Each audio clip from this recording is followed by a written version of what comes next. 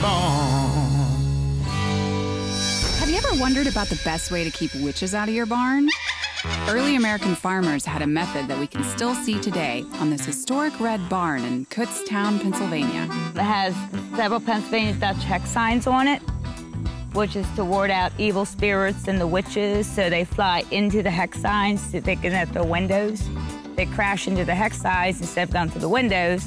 They think they're windows, and it protects your animals. So obviously this is a really old barn. Any idea when it was built? We were told by the previous owners that the deed was written on lambskin, signed by William Penn, and it's now at a local museum. It's old. Yes. Lots older than me. A lot of people think barns store hay. I think they store history. As someone who has a family with Pennsylvania German roots, being able to have our children and their grandchildren see the pride and joy of their ancestors. After all, the barn was their pride and joy. People would build a big barn before they would build a nice house. And because everything revolved around the barn, you stored your crops in the barn, you processed your grain in the barn, you stored your animals in the barn. Where I met an older Pennsylvania German gentleman who told me one year when his wife needed new teeth and the barn needed a new roof, he decided to put a new roof on the barn, saying she could gum it for another year, but if the barn roof went, the crops would be damaged. So tell us why this particular barn is the Pennsylvania-style barn, and even if we're in Maryland or some other state, it's still the Pennsylvania barn. The Pennsylvania barn is a barn that's a two-level barn that has a bank on the rear side, and on the front of it you have what's called a forebay, which is a recessed area for protection of the stable. Front of the barn, which opens up into the stables, faces south or southeast for solar gain. It allows the animals to get shade in the summer, and it allows the warm sun to penetrate in the winter. On the north side, there's a bank of earth against the stable area, which helps keep the animals warm. It was a good idea, and it worked, and that's why they were built this way for over a century. And it spread in every direction because it was a good functional use of space. The lower part of a barn was for stabling of animals, and typically you would have cows in one side and horses in the other. You notice the doors are all different. You have doors here that have side lights. Those are usually people doors to walk through. You have a door with a transom, which would have been inside the stable. You can see it was a Dutch door because of the hinges. You have a wider door so you get your equipment in and out. So each of these doors, when you look at it, served an individual function that you can tell what they were used for by the way they were designed. Why are these Dutch doors on the second floor? I mean, what purpose does that serve?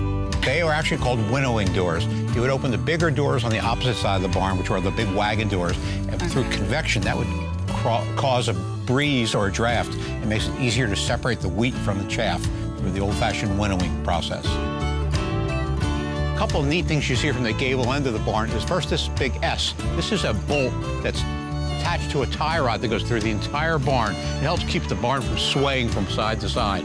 And you would literally tighten that nut and the barn would come back to vertical. Now above here you see these holes. Those are decorative, but more importantly, those are for ventilation. The hay mows are on the other side, so you don't get spontaneous combustion and burning. They're designed by leaving bricks out of the wall so that it ventilates.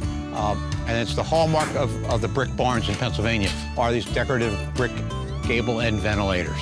The term in Pennsylvania German uses just for pretty. That's why they were often done. All right, here we go. Remember when we're on the outside of the barn, I said one side was the horse side, one side was the cow side. This is a clue that tells us which side is the horse side. What do you think this was used for? Ropes?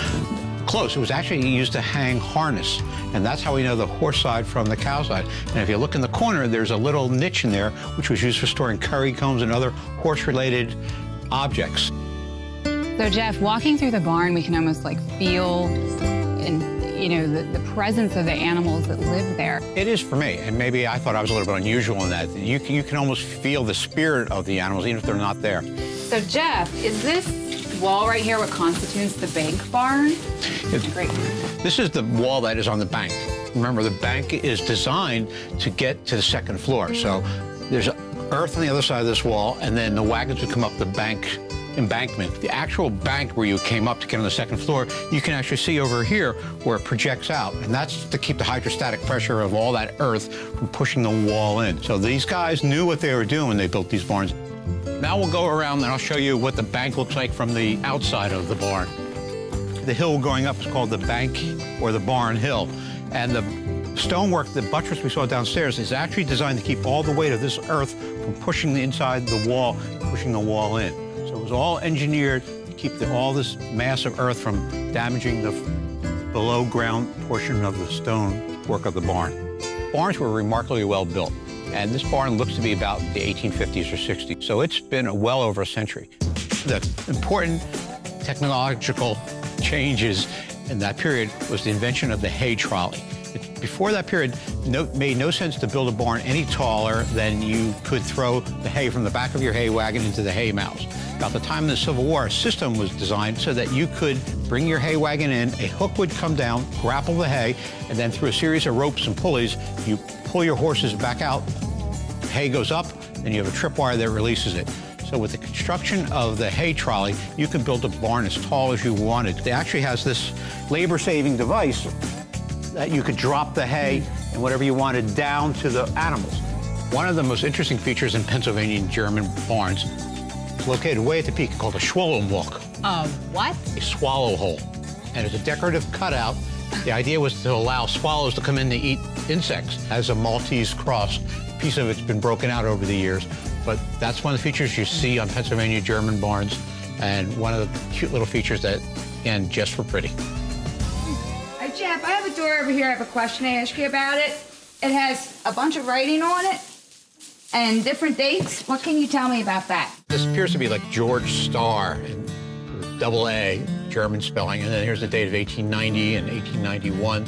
So during that period of time, when they were supposedly working, they were just taking a few minutes to autograph the barn. The ones I think are more interesting are the ones that are up here, which are what we refer to as tally mark. Behind this door was the granary. Somebody either was moving things in or moving things out, and they wanted to keep a tally. Because it goes all the way down the door. Well, for hundreds of years, they used this as a place to take notes. Unfortunately, over the generations, you can see there was a lot more here, which the sun has faded. Another, who knows, 5 or 10 years, there'll be no evidence of the stars passing in their life in the barn.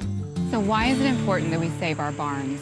I think we owe it as a way to pay homage to the people who spent a tremendous amount of effort to build these barns. More importantly, to give something for our future generations to understand where they came from, where their ancestors came from, and how they lived the way they lived. Barns take on a sense of character that only comes with age. Some of the barn settles, some of the barn fades, some of the pieces maybe separate, and collectively, it makes a picture that is just remarkable. Like walking in a combination of a tall ship and a cathedral. It's just an amazing feeling with the shaded light coming through, and it's just, to me, a special place. Like home. Like home. A little dustier, but like home.